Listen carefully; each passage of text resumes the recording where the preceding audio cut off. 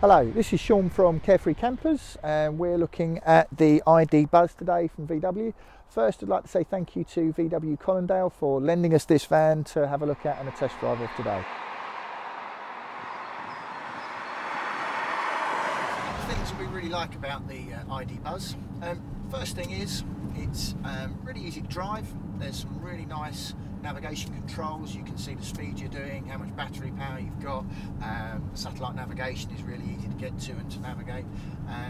Second thing is, it's really quiet. We're doing 40 miles an hour now. There's hardly any background noise. We're quite happy to talk over that background noise, but you would expect that from an electric vehicle with the price ticket that VW have got on this van. And the third and final thing is, there's some reasonable performance from it.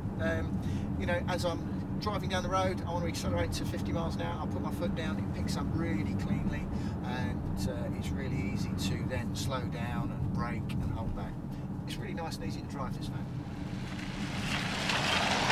One of the things that we get asked a lot when people come to buy a van or a camper van from us is how easy is it to park and manoeuvre the vehicle.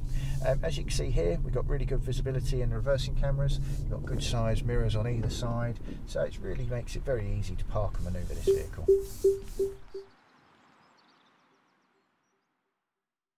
I think if you look at the van, it's a really attractive looking van. Volkswagen have obviously put a lot of effort into trying to carry through the legacy and the history of the old bay windows and T4, T5, T6 vans. It's got a nice aerodynamic shape to it. Makes it a really easy vehicle to drive. If we take a look in the cockpit, there's a nice steering wheel setup, comfy seat. You can clearly see the speed you're doing and the navigation system, and all the controls are on the steering wheel. Very nice, easy vehicle to drive. If we take a look in the back of the vehicle, clearly these vans are designed as load carrying vehicles. It's how the Transporter made their name. Lots of them used as work vehicles every day.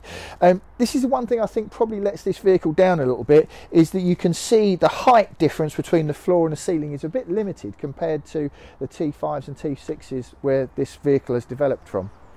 If we come around the back of the vehicle, nice looking back end to the vehicle.